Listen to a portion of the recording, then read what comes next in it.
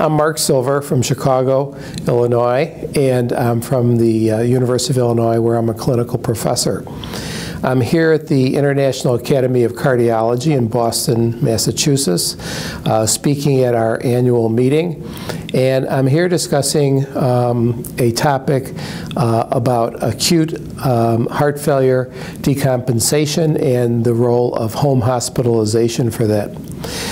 During the talk, I framed the topic about our current model of heart failure hospitalizations for decompensated heart failure, why they do not really achieve the goals that we want for our patients, and more importantly, are extremely costly, and the patients continue to deteriorate.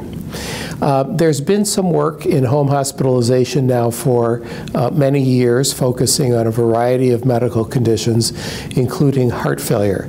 These trials have been small, but have consistently shown that they decrease time to rehospitalization, and they improve patient satisfaction if they are not yet altering outcomes, including mortality.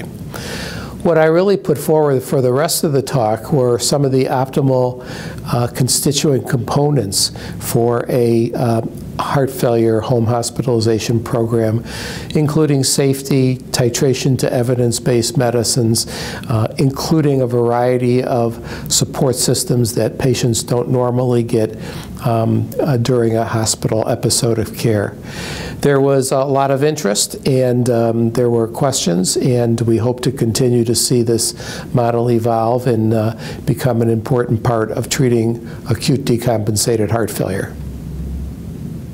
Okay, there's 2 minutes, so yeah, you have a little more time if there's anything you think you want to add, or it's up to you.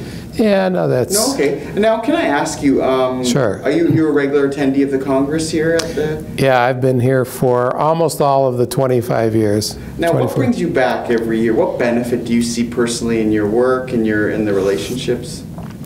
You know, over the years, the Congress has had several different roles for me. One was to present my work early on when I was a young investigator. Another role was to send the people I was training and working with to give them an opportunity to present their research and early investigations at this meeting. And then really in the last decade or so, it's been to continue to see old friends, hear what they're up to, hear some of the new research that's being done. And it's always in a good location, and I always enjoy attending. Thank you very much. Have yourself a wonderful